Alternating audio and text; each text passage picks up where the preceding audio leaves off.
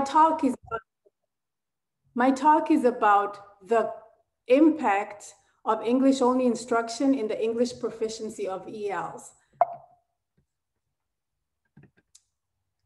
Now I'll give you an outline of what I'm going to talk about. I'm going to talk a little about the rationale and the procedural details, the outcomes, and the interpretation of the research and my current research that I'm working on.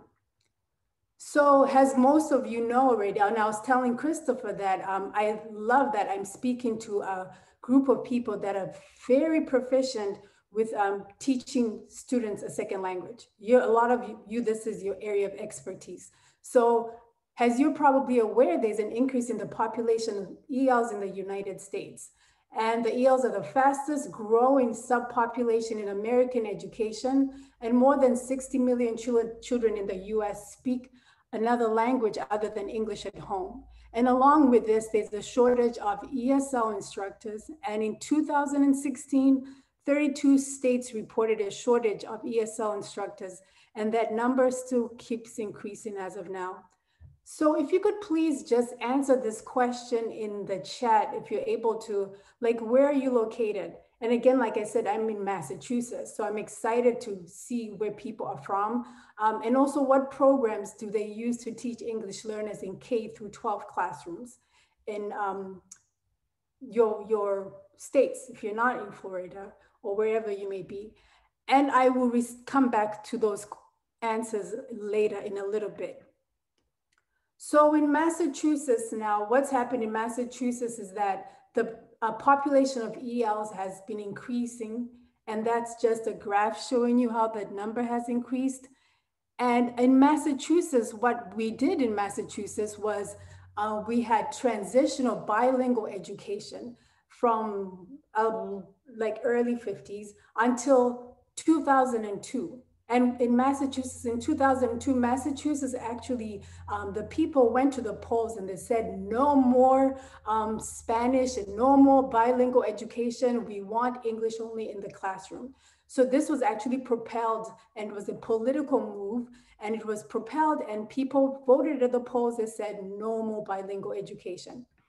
So from that time, Massachusetts was doing English only in the classroom for all English learners. And in 2003, what happened was that, actually what happened is about 8 years afterwards from that time, 68% of teachers in Massachusetts were not even getting trained on how to make the switch from transitional bilingual education to English only instruction. And the program they used was Sheltered English Immersion. And so after 8 years, like I said, 68% of the teachers had not even started training. And the training did not reflect any advances in ESL, and there was no need for follow-up supports.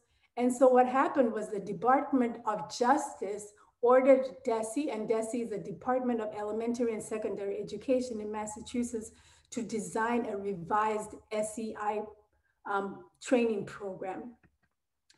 So what DESE did was they implemented what we call the RETELL initiative, and RETELL is called the Rethinking Equity and Teaching for English Learners.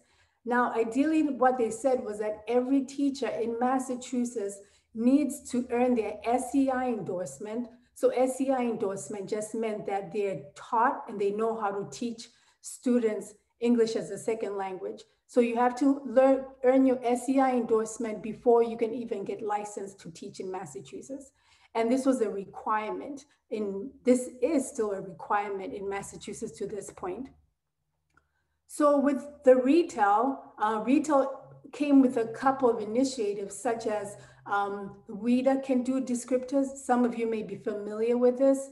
Now, what WIDA can do descriptors, pretty much they actually described English learners at different levels. So we had level 1, and that's students who are entering, level 2 who are beginning, level 3 developing, and level 4 expanding, and level 5 bridging, and level 6 reaching. So this did not exist in Massachusetts before RETELL started. And what they did was that they at least had what is it can these English learners actually do? So we're not taking it from what can't they do, but what can they do? And every teacher in Massachusetts has become a little more familiar with the reader can do descriptors. Now, the reader can do descriptors also came with certain strategies that came with the RETELL initiative, things such as reciprocal teaching, which some of you may know, or partner reading, and 7 steps vocabulary strategies. But these were other strategies that teachers were taught or are still taught in order to earn their SEI endorsement. Now, I decided to put a couple examples because this is important as far as what my data will show in a little bit in earlier slides. So here's the problem statement. So this was in Massachusetts, right? This is in Western Massachusetts. Now, I was a graduate student when I actually got started on this research. And I was a graduate student. I had experience working in New York City, in the Bronx, as a New York teaching fellow. I had experience working in Hartford, Connecticut, and I was a math teacher, high school math teacher. That's my certification area. So I wasn't an English as a second language kind of teacher, but I had a lot of experience working in K through 12 classrooms. And so I moved to Western Massachusetts and I got a job working in Western Massachusetts. And I said, oh, this will be easy for me. I have so much experience working in K through 12 classrooms. And so I was very thoughtful about the activities, first day activities after the summer. I was very thoughtful about the activities. I wanted to build a safe classroom environment for my students. And I wanted them to be able to contribute and participate in discussions and feel like they were learning. So that was my goal. And my activities for the first day of class were very simple things, such as I gave them index cards and I said, write your name and tell me 2 things you want me to know about you and what did you do over the summer. So ideally, I thought these students would write this on their cards and then they'll share it with other people in small groups. And then this would be a great way to start the school year. That was my idea. So now I am multilingual and I went to school in the US, I've been to school in Zimbabwe. So my cultural identity has been from a number of places. And so when I got this position, I remember the principal said, oh, you'll do so well. You'll do so well with this. This is a good situation for you because we're going to pair you up with English learners. And my goal at that point was I was thinking girls' education. That's what I'd love to do in Africa for research. That was my long-term goal at that point. So now what happened the first day of school? The first day of classes, and like I said, I had the little card with the, what did you do over the summer?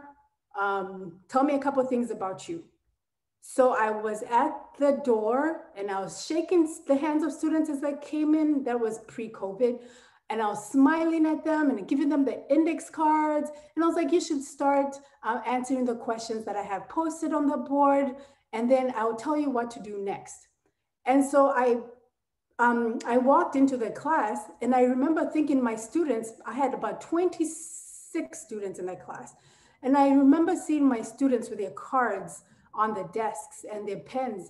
And I was thinking, do you understand what you're supposed to be doing? I put very simple instructions, just write your name, what did you do over the summer? And the students looked very confused. And I was like, wait, it's very simple. And I should tell you, this was 10th grade geometry class in Western Mass. So they're 10th grade. And it was a geometry class. And the assumption is that they understood Algebra 1. We're done with that. You take geometry after Algebra 1. After Algebra 1, yes. And so one girl, I looked at me and said, Miss, and she looked confused. And she was like, Miss. And I was like, what's the problem? And so I repeated again, write your name. What did you do over the summer? And then she said, Miss, I know speak English. And I was like, no, what do you mean you know speak English?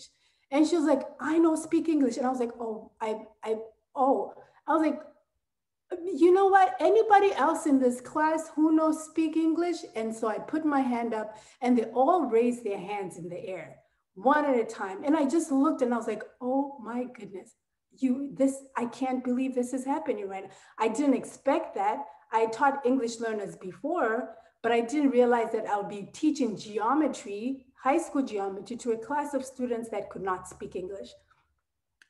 And I found out later that the students in my class were students at WIDA level 1 and WIDA level 2. So some of them knew very little English words. And I wrote, I'm a spiritual person. I wrote, I believe God brought me to this situation because, like I said, in my mind, I was thinking I want girls' education in Africa. But then suddenly now I was in a situation where I have to teach geometry to students that could not speak English. So I went to my principal and I said, wait, this doesn't make sense. You didn't tell me that my students cannot speak English at all. They're WIDA 1 and WIDA level 2. And I was told, the RETELL is going to help you, the initiative. You're going to get your SCI endorsement. This will be wonderful.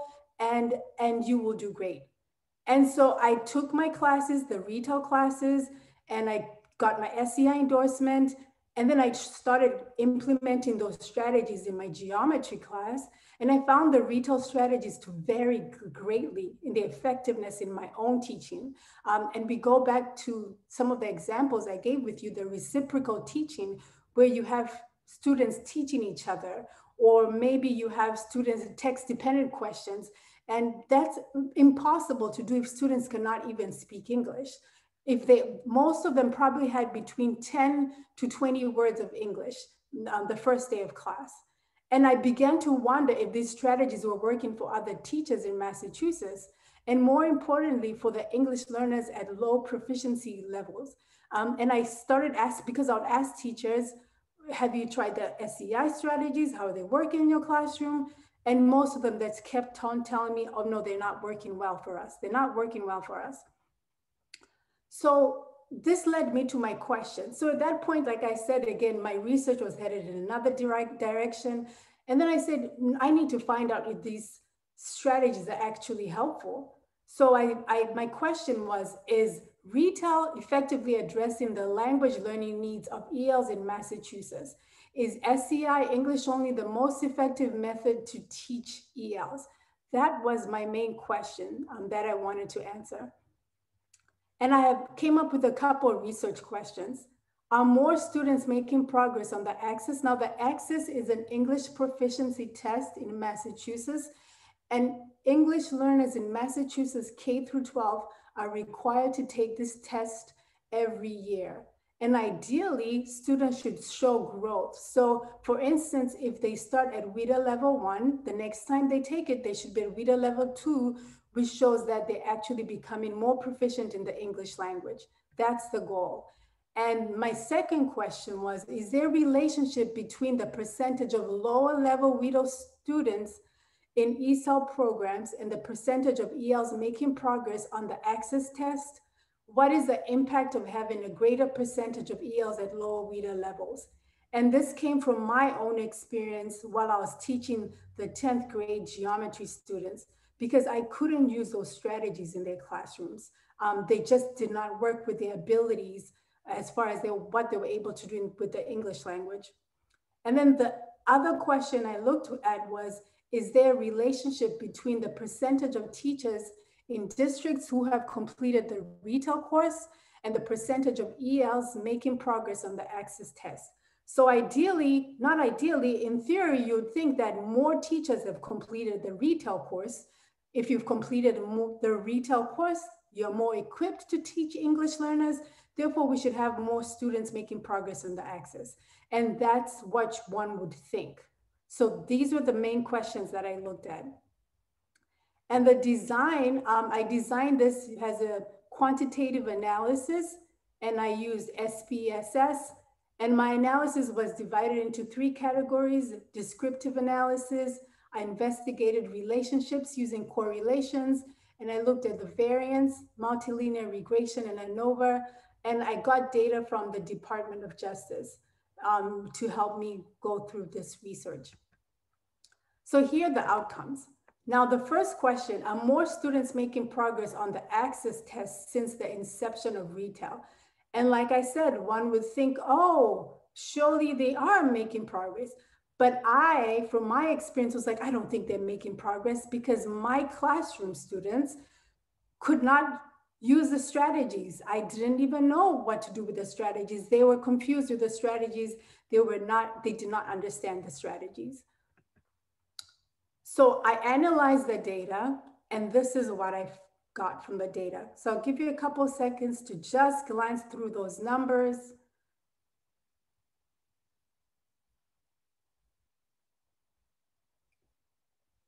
So now from the data, I looked at the scores for all the English learners in Massachusetts. And from my data, it showed that the percentages of students making progress on the axis was actually increasing. So the results indicated a significant difference across the 4 years. From, as you can see, the numbers 61, 57, 64, then 69.81 in 2016. And I thought, this is impossible. This can't be accurate. How can this be? The numbers are going up, but I've heard from teachers that these strategies are not working. They can't even use them. So how could this be the case? So the next thing I looked at was, is there a relationship between the percentage of lower level students in an ESL program and the percentage of ELs making progress on the access test? What is the impact of having a percentage of ELs at lower WIDA levels? So I said, let me look at this. Has it applied specifically to students at lower WIDA levels? And I did a correlation analysis. Now, this analysis was very useful. This was for the relationships. Now, it showed me that ELs at the lower WIDA levels, and those are the lower WIDA, though, remember the WIDA can do descriptors that I showed you, students from levels 1 to 3, the students that I had in my classroom, their results correlated negatively with improvement on the axis, while the ELs at higher WIDA levels, levels 4 to 6, correlated positively with the improvement on the axis. So this made more sense to me because I thought, this is what I saw in my classroom. We couldn't use the strategies. So how could it be that those numbers are increasing anyway? But for the students at higher WIDA levels, there was a positive correlation with the access scores. And that's just a chart showing you what those numbers look like.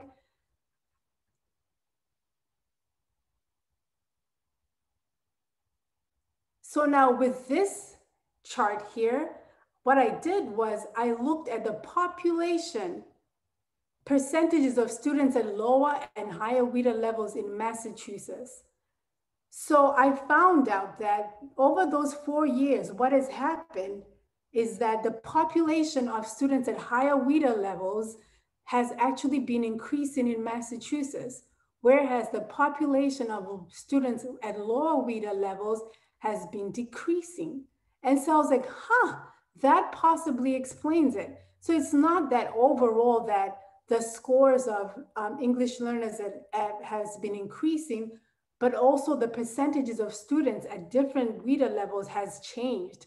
So because of that, the increase of the mean percentage of students making progress on the axis, like I said, it coincides with the degree of the decrease in the percentages of ELs at lower WIDA levels in ESL programs in Massachusetts. So you cannot distinguish whether the increase in the percentage of students making progress in the access test is solely as a result from the RETELL initiative. And if this increase is a result of the decrease in the population of students at lower WIDA levels. And so this is what I think that data actually shows.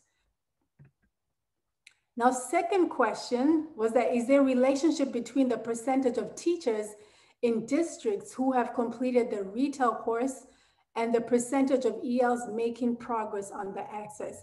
So like I mentioned, one would think, right, you have more teachers that have completed the RETELL and have earned the SEI endorsement, and they're prepared for English-only instruction in the classroom. So that makes sense that you would think that more students are doing better with the access from those schools or those districts. So this graph here, the first thing it shows you the cumulative percentage of teachers who've completed the RETELL. Now, if you remember in a slide earlier, I showed you that after 8 years, 68% of the teachers in Massachusetts had not even started being trained for SEI, and they were not familiar with what it actually entails, and they were not required to do it. But as a result of RETELL, the population of students that have teachers that have actually completed RETELL and earned their SEI endorsement has increased. So this is substantially better than what we had earlier. So RETELL has been useful in this regard. And this is showing the cumulative percentages of teachers again. So those numbers have been increasing.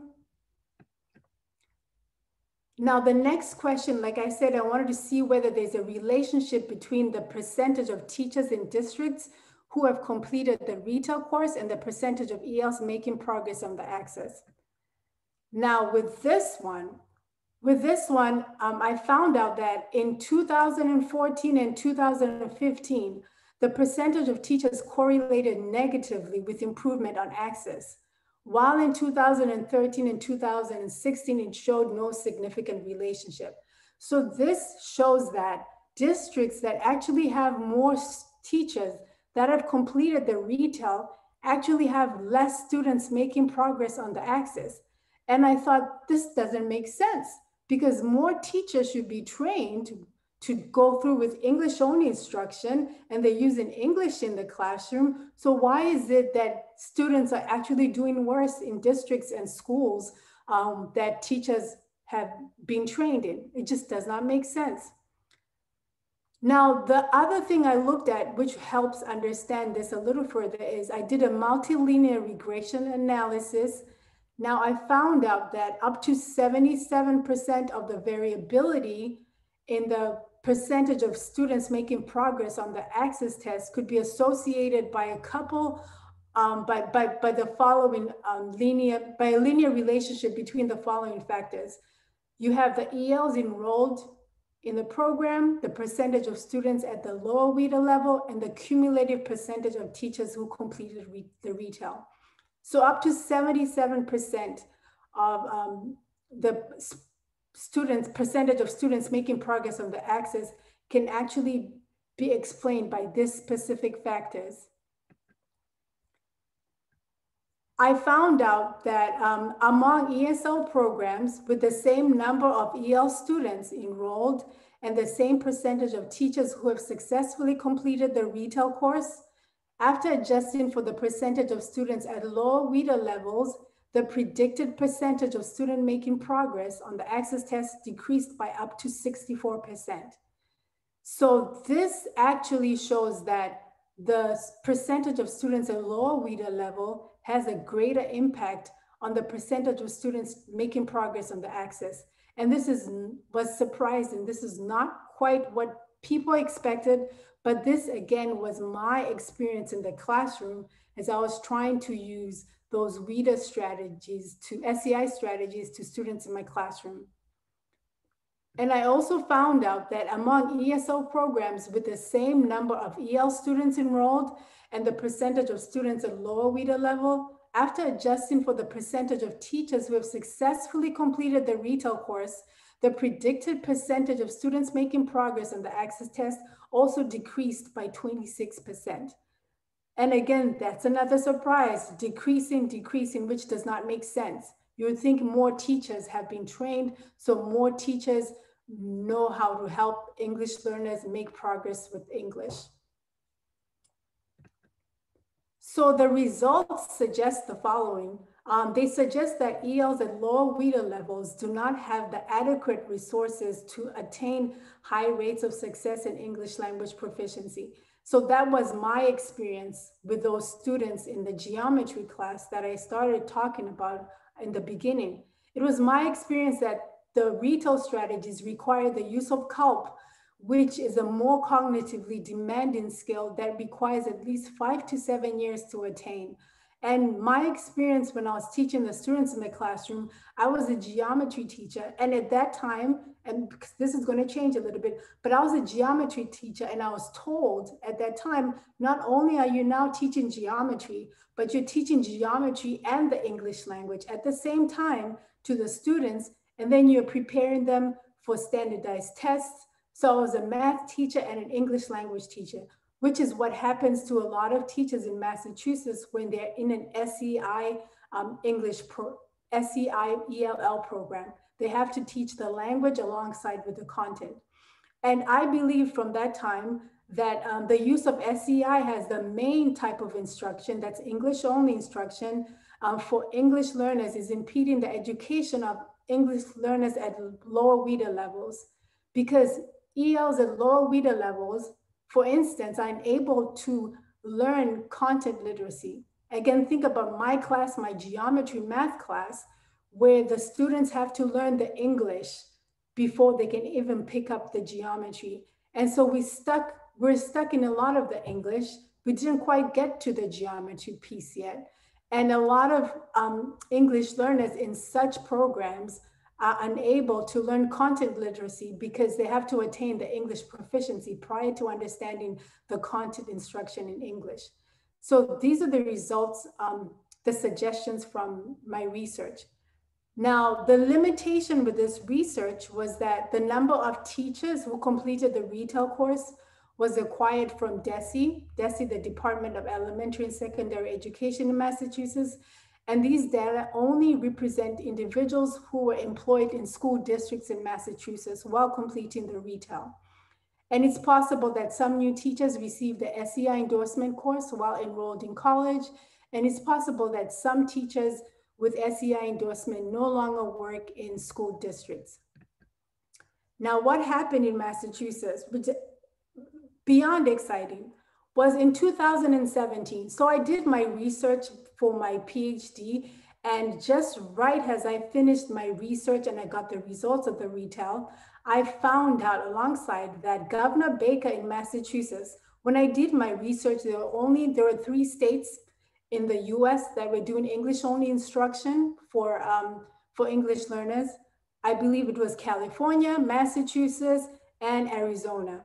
And so in 2017, November 22nd, Governor Baker passed a new act. It's called an Act Relative to Language Opportunity for Our Kids. And now what this means in Massachusetts from that time, it allows districts to establish the English learner programs they deem best to meet the needs of their students. So you can do Sheltered English Immersion, the SEI if you want, or you can do a 2-way immersion, or you can do transitional bilingual, or you can do other options. So at least now it's no longer illegal to have bilingual instruction in the classroom, which is what it was until 2017 when things changed. Now, since that time, I did further research, and I'm still doing research. As of June 2021, about 5% of the 400 school districts in Massachusetts were using transitional bilingual and or dual language programs. So 95% of the districts in Massachusetts still use SEI, Sheltered English only, as the main language acquisition program. And furthermore, the majority of districts with transitional bilingual and or dual language programs also use SEI in most of their schools. So they will have just one school in the district that does transitional bilingual or dual language, but the other schools will continue on with SEI. And it seems like Massachusetts now has flexibility, but they're still not affording English learners an opportunity for learning, especially in K through 12 classrooms. So my current research now is I'm looking to see how schools are responding to this change. Like I said, only 5% of them may have made the switch, and I wonder why.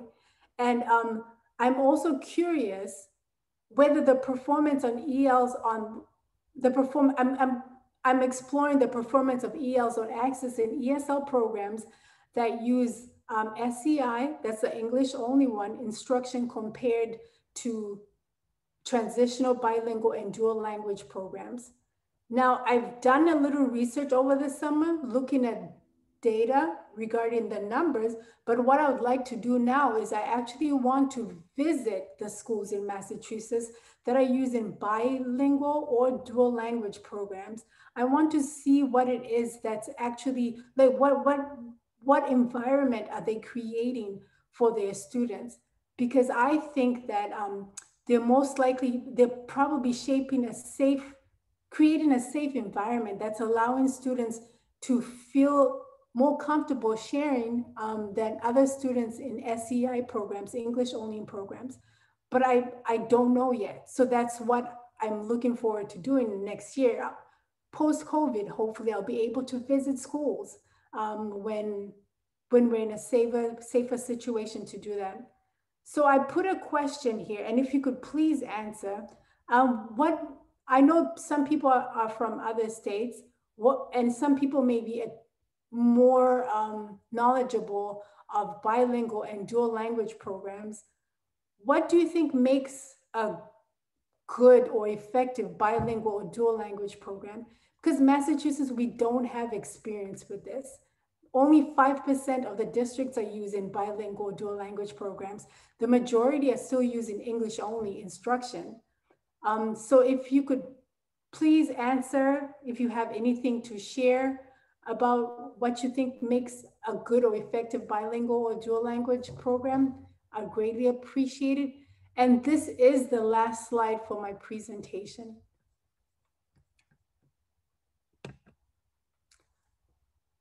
Thank you very much.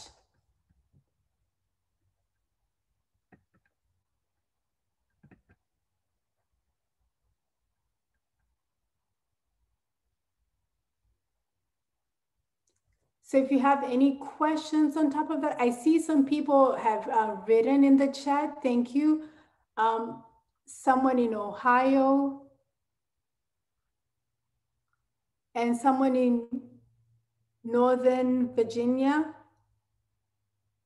And there's a mix of push-in and pull-out instruction and some dual language immersion programs. Thank you, Kathy.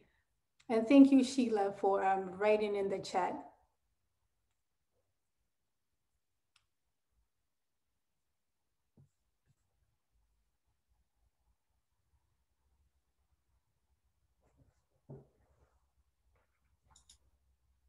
So I haven't seen any more messages come through the chat. Did you want to open up the floor if anyone wants to come off mute for any further discussion as well?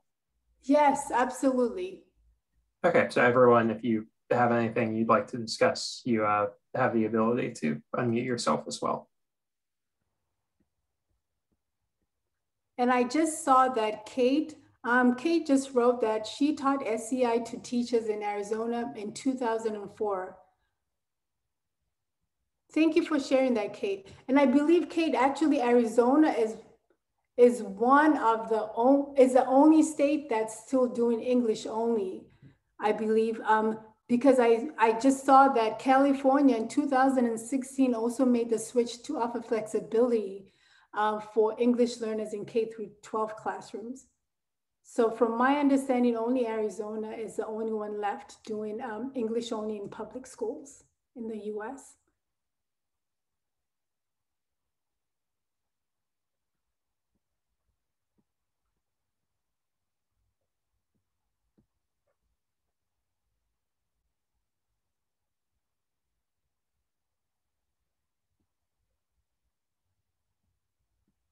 Oh, Kate is no longer in Arizona. That's okay, Kate. Thank you for sharing.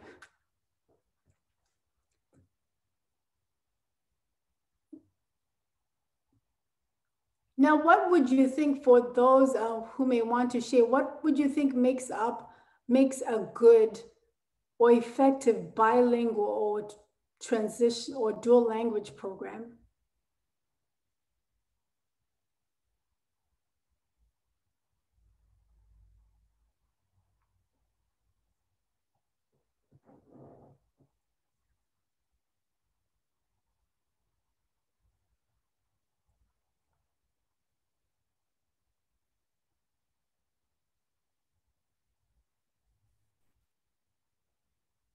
Hi, this is Kathy in Virginia. Yes, Kathy. Thank you so much for this interesting presentation. It's sometimes a bit disheartening that we, keep going around in circles with these issues across decades, across states, across changing policies and laws. So I'm not sure if this, quite answers your question, but I heard a presentation recently at Virginia TESOL in which a group of a teacher educator actually inspired his graduate students in a teacher education program to advocate for the seal of biliteracy that was available for mainly English only speaking students who had taken lots of years of world language study during their middle school and high school experience and were earning the seal of biliteracy because they had completed so much coursework in French or Spanish or German, Italian, whatever language they studied. But all of the multilingual learners' languages in the school and their knowledge about their own language wasn't recognized as being worthy of the seal of biliteracy. So to answer the question partially is one, to in our schools to recognize the heritage languages of the multilingual learners who are filling our schools as also being bilingual people who should be recognized and not seen to need to drop that proficiency or use of their language or languages to be replaced by English, but just to recognize the worthiness. And one way that could happen in a school is for schools to allow the seal of biliteracy that's across many states now, to have students who, what they did was they advocated for their study of English because they're taking English language development and also English coursework to count as their additional language and thereby still be allowed to obtain the seal of biliteracy. So I thought that was just pretty cool advocacy in recognizing multilingual learners' strengths and speakers as other languages than English. Yes, Kathy, thank you for sharing that. And in Massachusetts, they actually now also do the seal of biliteracy, which is a wonderful thing, which, like you said, you would have thought just makes sense, right? And so some students that are coming from high school now, they will boldly say, I have the seal of biliteracy, and they also get a waiver for the foreign language in college, which does make sense because they are biliterate. So thank you for sharing that. And I'm thank you for sharing your experience with us, Kathy. Sure, thank you.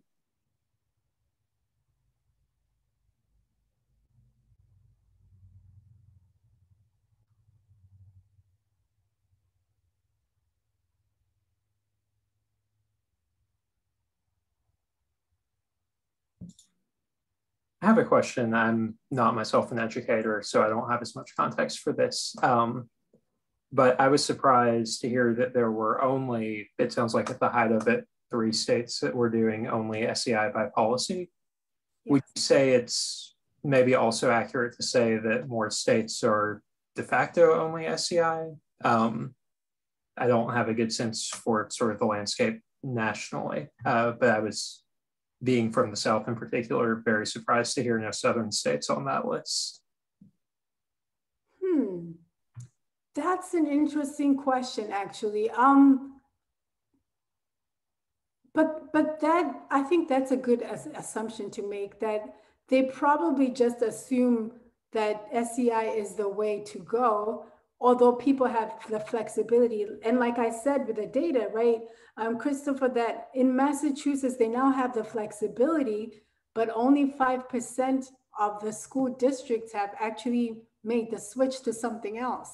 So now it's no longer illegal to go with bilingual or dual language, but still most schools are continuing on with the English only instruction.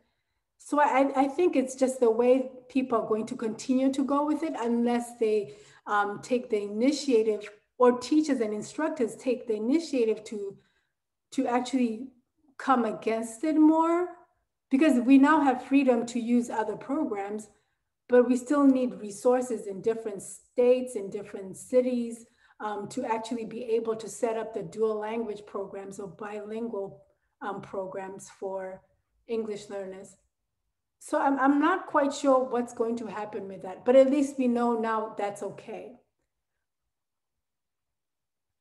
Christopher, I'm not sure if I answered your question with that. Did I answer your question? Yes, thank you. You're welcome.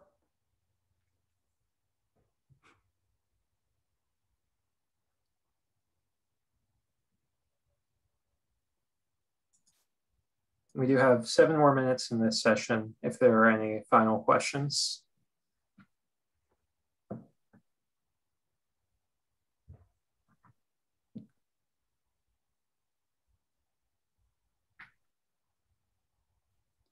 Actually, I have another question for people. I'm thinking about doing qualitative analysis and possibly doing some focus groups and interviews and observing some classrooms. What do people think I should look out for? Things that may be useful to pay attention to in the classroom or even when people are speaking. Because a lot of my research is quantitative, normally with numbers. So I'm not even quite sure what themes I'm going to get from qualitative research. Any suggestions would be great.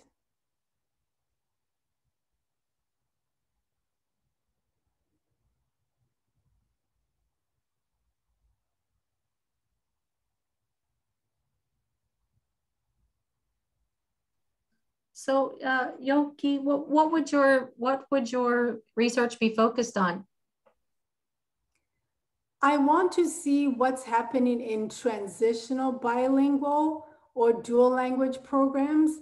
What kind of environment they're creating for English learners and how that differs from students in SEI English only programs. Mm. And I also am curious whether teachers have enough support in transitional bilingual and dual language programs. That's kind of like what I want to investigate further.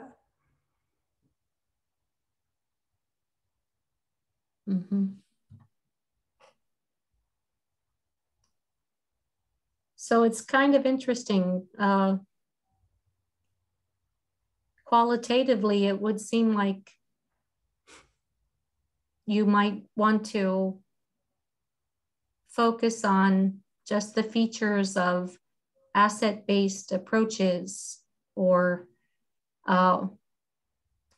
ways that teachers practice culturally and linguistically sustaining practices. As in the session this morning, we were talking about translanguaging practices and perhaps how much opportunity there is for students to move across their language repertoires to learn and apply their languages as languages as learning tools. I don't know, just a few thoughts. Reading a little bit about, for example, dual language programs, and some inequities there are kind of, often located in communities where most of the children who attend may already be more privileged children and not so much access for the minoritized community of learners who are not the students who they do speak another language in their home language practices, but they're not the students who are filling the dual language immersion school. it's a giant field with lots of possibilities. So I'm excited for you, and I wish you good luck. Thank you, Kathy. This is very helpful. And I'm going to really look more into the asset-based approach because I've heard it several times by other people in other groups today. So I'm really going to look more into that. So thank you, Kathy. You're welcome. And I see Tyra wrote, she suggests using the methods to inform each other, focus groups to inform the observations, then observations to create questions to ask in the focus groups. That's a good suggestion, Tyra. Thank you very much.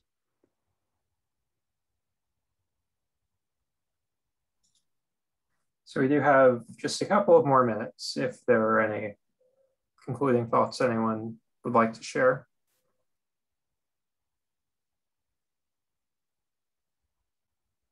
Actually, I have a question for Tyra. Tyra, I have a question with focus groups. So I'm thinking about doing focus groups. How large do you think focus groups should be? How many people do you think should be in a group? I'm not sure if you've done any focus groups yet. It depends on what kind of group you want. In general, the size matters less than the composition because you want the people to be comfortable enough to be honest. So generally something under 20 is to strive for. You don't want a large group where people don't feel they can talk. But if it's going to be something that feels like they are revealing things to other people, you might want to go smaller and do a group of 6 or 7 to get information. And I found that I use the methods to inform each other. So the first 3 or 4 focus groups are really about figuring out what will work best for the research and helping to craft that final sort of question you want to use for the focus groups you use for the research. Thank you, Tyra. This is very helpful. Thank you.